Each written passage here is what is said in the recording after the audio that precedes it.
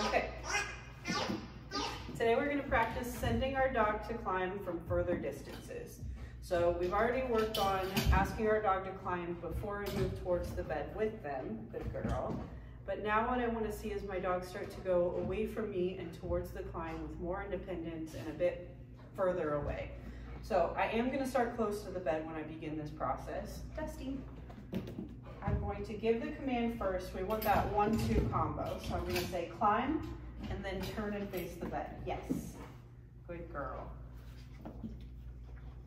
Then, because I don't want to have to move too much around so I can remember my footing and my spacing from the bed, I'm going to tell her get it and let her go chase a piece of food across the room. Took an extra step away from the bed this time. Climb, and I turn and face the bed. Yes. Very good. Very good. Get it.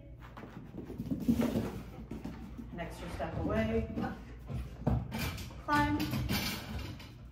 Yes. Good girl. Get it. Good girl, get it. All right, let's try another. Climb.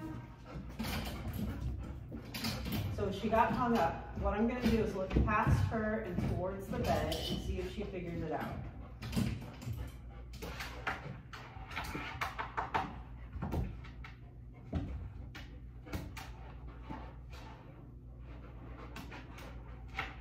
We're like lost in space. That's okay.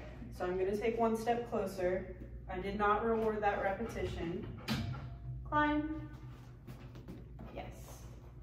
Let's just start by backing up a step. Get it. Now I'm going back to my previous area. Oh my goodness, she escaped. All right, let's see what happens.